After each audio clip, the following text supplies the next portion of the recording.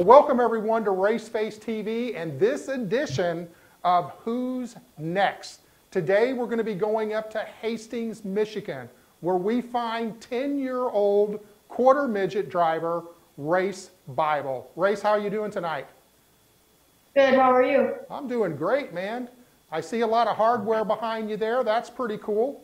So my first question that I want to know is, what made you decide that you wanted to be a race car driver? I wanted to start racing when I heard that my grandpa used to race. I started in quarter midgets. I started with a go-kart, and now I'm in quarter midgets, so. All right, well, very cool. So I've got to presume that with a name like Race, I'm not sure that you had a whole other lot of options. I've never heard of a shortstop or a pitcher being called Race. And as we talked a little bit before we started to run the show, I think that name is so cool. So share with the viewers where you got that name at. I believe I got my name from my grandpa. He used to drive race cars, and my dad, he ran a race car a few times. My grandpa's name is Roger, and my dad's name is Rusty, so we just had to find another R name, and apparently we found one. Oh, that's a lot cooler than my R name. My R name is Rodney, so Race is a lot cooler than Rodney. So at what age did you start racing? I started racing quarter midgets when I was 5, and back then it was a really tough time, and I've learned since then that the younger you are, the tougher it's going to be. But as you get older, with more experience, it's actually a lot easier to be able to focus on that. Yeah, that's called seat time. And that won't change until you get like 30. So the more seat time you got, the more experiences that you have, and it prepares you to be prepared for the unexpected. So what quarter midget association club do you call home? Capital Quarter Midget Association in Lansing, Michigan. Lansing, Michigan. So you guys have had a pretty rough winter up there. I know I've got some other drivers that are in that area up there, and it seemed like every time I turned around, it was like, oh my gosh, it's snowing again. So you think winter's kind of moved away now, and you guys can get started back focusing on your home track and racing on a weekly basis?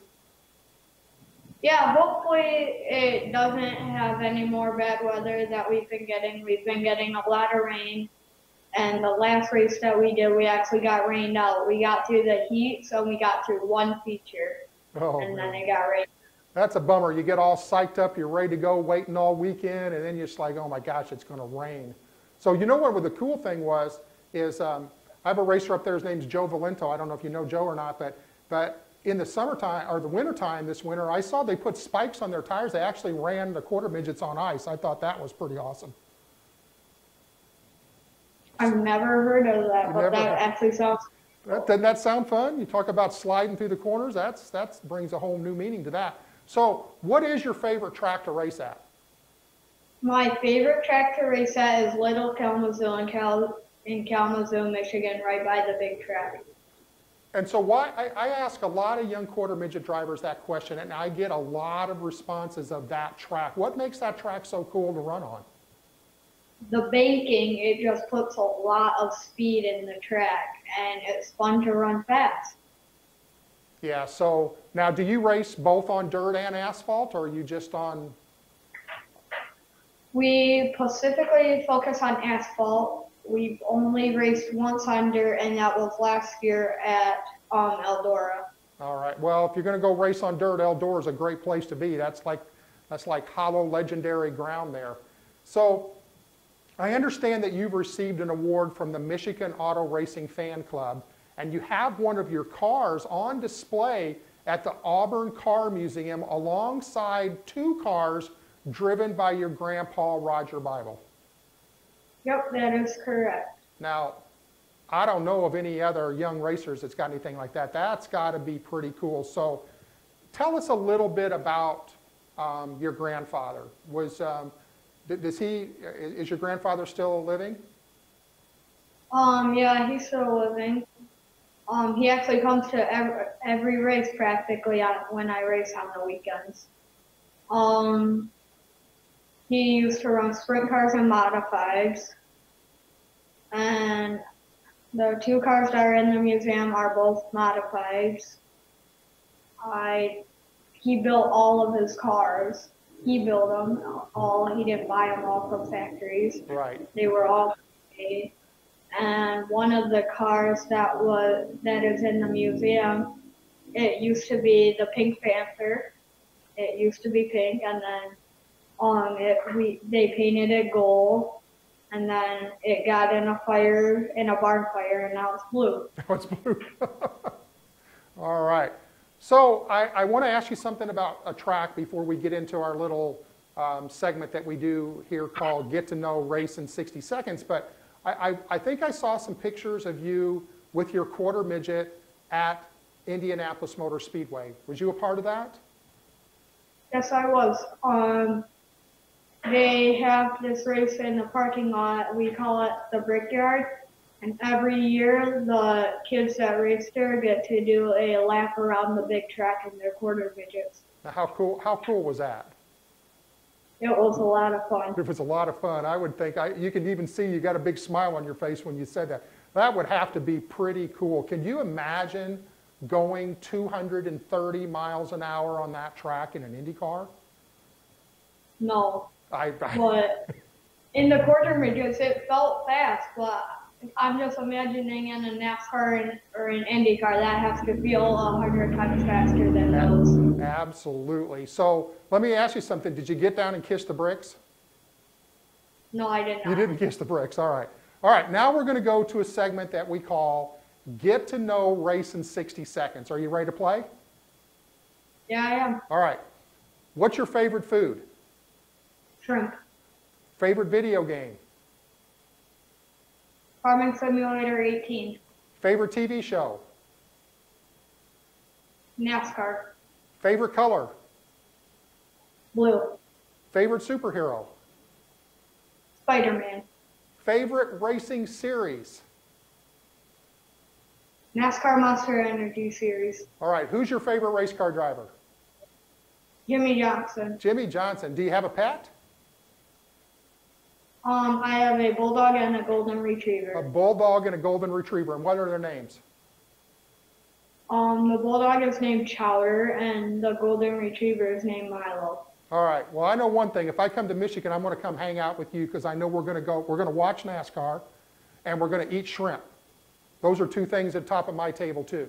So give us a quick rundown of your quarter midget racing career as of to date. I know that in 2014, you were the Capital Club Most Improved Driver. In 2015, you were the Sunday Race Club Junior Honda Champion. And also in 2015, you were the National Junior Honda in the USAC. And then in 2016, Midwest Indoor Junior Honda and Junior Animal Champion. And then 2016, the Sunday Club Series Junior Honda and Junior Animal Champion. And then last but not least, again in 2016 for that year, the Saturday Night Thunder Junior Honda and Animal Champion. 2017, Saturday Night Thunder Senior Honda and Animal Champion, and Sunday Club Senior Honda and Animal Champion. And then you also, in the Midwest Thunder Series, took 2nd place overall in the mods. That's a pretty stout resume. How did you pull all of that off, man? I mean, you were dominant. Just experience. I've had a lot of track time. I've been around racing for practically my whole life, and just a lot of track time. So let me ask you a question. Does Grandpa and Dad work on your cars for you? Yeah. Okay, so that's got to be a lot of help to have people that have been there, done that. So do you find it that you can get out of the car and actually tell them what the car's doing, and because of their experience, they pretty much know exactly where to go and how to fix it? Yeah, I feel like if something's wrong with the car, I don't have to hide it and say, yeah, it's okay. You don't have to change anything to it. I feel like I've got one of the best pit crews in quarter midgets, and I'm just proud of them. Yeah, that's pretty cool. That's you want to keep pushing them as much as you can, because you know what? That's a lot of young drivers don't understand that being able to talk and communicate to the crew chief is what's going to propel you in your racing career. So let me ask you another question here. Do you work on the car yourself? Every once in a while I will, but usually the thing that I do at the racetrack would be drive the race cars. And funny story, my dad actually calls me the monkey behind the wheel. All right. So what was it like to win your first race? The first time that you took that checkered flag and you got to get that flag and got to make that lap around the racetrack, what was that like? It was very emotional because I believe it took me a year to get that win. And my dad was really emotional. My mom was, my entire family was. Yeah, I can only imagine, because, you know, a lot of people don't understand that, you know, like if you win on a baseball team, there's 9 people that win, or maybe 12 or 15. But to win a race, there's only one winner. It could be 25, 26, it could be 30 cars. That's it. There's only one winner. So what was your most memorable race? My most memorable race was when I came in second at our home track national in junior Honda. And you finished where? Second. Second. Now see, that's a great answer, because most young racers would say, oh, it was a race that I won. But you understand the importance of that race and probably how tough the competition was. And coming in second, that's what we call having an awesome performance when you're in that big arena. And sometimes the performance outweighs the results. Yeah, and there was a bunch of top drivers that were racing longer than me. I remember there was a kid in there. He had a faster car than me, but I think 3 laps left, he spun out right in front of me, and so he had to be sent to the back, and that's what gave me my second place. Awesome, man. So that's all about patience, being patient. I bet you hear that a lot from your grandpa and your dad, patience. That says a lot. When you get the chance to pass someone, take it. That's right, take it. But don't try to force it, because when you try to force it, that's when you make mistakes. And sometimes it's a little bit better just to wait than it is to try to force something, spin out, and end up having to go to the back of the pack, or force something and spin somebody else out and then get that name that you're not a clean racer. So, yeah. And I know that it takes a lot of sacrifices to be a young race car driver. So just tell me a few of the sacrifices that you've had to make to pursue your racing career. Some of the sacrifices that I had to make are going to my friends' birthday parties, doing wrestling, doing other hobbies, and just overall playing with my little brother. Okay. And I believe most of them were worth it. Yeah, that was my next question was going to be to ask you if it was worth it, and you just answered that right up front. So what do all of your friends think about you being a race car driver? My friends think it's pretty cool. Sometimes they tease me about it because it's not a regular hobby for a kid to do. But I don't care. I like racing, and they like how I race. Yeah, so the big question I always ask this when I talk to drivers and they're about their friends. So if you had a bunch of your friends come over to the track or come over to your house, and let's say I was one of them, and I'm like, race, man, dude, let me drive your race car. Are you going to let me? Probably. Probably. Good answer. Most of the time I get probably maybe from the driver, and then the pit crew's like, no way. Absolutely no way. Because you know what? It looks a lot easier than it is, doesn't it? Yeah. It takes a lot of practice. It's not easy if it's your first time in the car to just flat foot it and win the race immediately. It takes time and it takes patience. That's right. So who are your biggest supporters, even though I think I know the answer to this? My biggest supporters are my mom, my dad, my entire family, and I think the biggest is my grandpa. Yeah, that's pretty cool. So let's talk about the rest of your 2018 racing year. What kind of plans do you have coming up for later in the year? My plans are for the Midwest Thunder. We actually have a Midwest Thunder next weekend at NASCAR. And my plans are to run Senior Honda, Senior Animal, Light 160, and Light Roll Formula. Wow, 4 cars. That keeps Dad in. I ran 4 cars last year too. Wow, that keeps everybody on their toes. So let me ask you this. Let's go back to one of your supporters. You said that was your mom.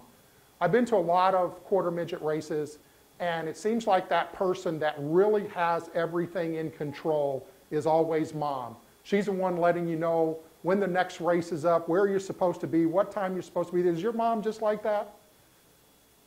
A lot of the times, but I think mostly she's my biggest supporter because she's always trying to get there watching me. Last weekend she was in Chicago and she made it back for my feature, and she was cheering me on, and she didn't even go to change.